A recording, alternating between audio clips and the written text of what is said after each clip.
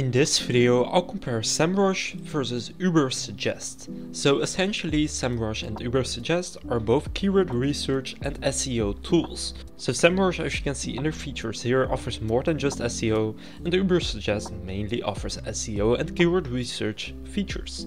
Now in this video, I'm going to be comparing these two softwares and tell you which one is better for whom in my opinion. So make sure to watch until the end so that you don't miss any information and you can make an informed decision in choosing between Semrush and Ubersuggest. So Ubersuggest is created by Neil Patel, and as you can see at the top right here it says free keyword research tool. Now I'm not sure why it says that, because if you head over to the pricing, it is not free.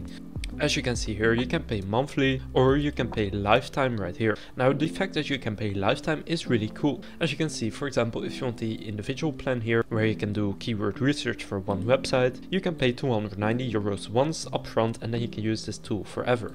However, if you pay monthly, it's just 29 euros per month. Now they also offer a business package, which is 49 euros, and an enterprise package, which is 99 euros. Now, for example, if you want to do the individual package here, you get 150 searches per day, you can check one domain, you get 125 tracked keywords, 5 competitors, 1000 page scans and 1 user. So Ubersuggest is pretty cheap. It starts at only 29 euros per month. Now Semrush, on the other hand, is a lot more expensive. If we head over to their pricing, you can see it starts at $130 per month. Now in this, you do get 500 keywords, 10,000 results per report and 5 projects. Now the 500 keywords is 4 times as much as you get right here, because here you only get 125. Now in terms of ease of use and their actual interfaces, Semrush is a lot harder to use than Ubersuggest, and it has a bit of a learning curve. I think Ubersuggest was more created for beginners, small business owners and people who are basically not experienced at doing SEO and keyword research. Semrush, on the other hand, is created for pros and larger and medium-sized businesses, and on top of that also for agencies.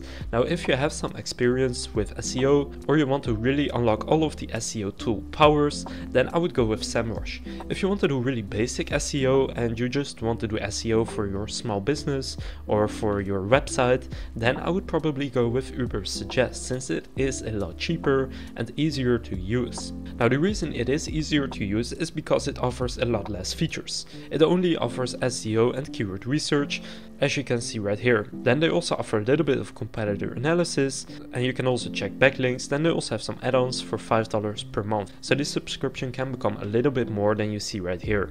Now Semrush, on the other hand, has a lot of features. Whereas Ubersuggest basically only has SEO features, you can see that Semrush offers a bunch of SEO features. For example, for competitor SEO analysis, they have 7 tools, link building they have 5 tools, rank tracking 3, keyword research 6, etc. Now for content, they also offer some features, and for market research, they offer a lot of features, same for advertising and for social media. So Semrush is a better overall tool because it offers more features, but it does have a little bit of a larger learning curve. However, both of these tools do offer free trials. As you can see, Semrush here gets started for free, and I'll leave links to both Semrush and Ubersuggest down in the description, and you can use both of those tools to start your free trials. Now one thing that I always like to take a look at when I'm comparing these types of softwares is the reviews of hundreds or even thousands of users who have used this. Now you can see that on G2, Ubersuggest scores 4.2 stars out of 5 with only 133 reviews.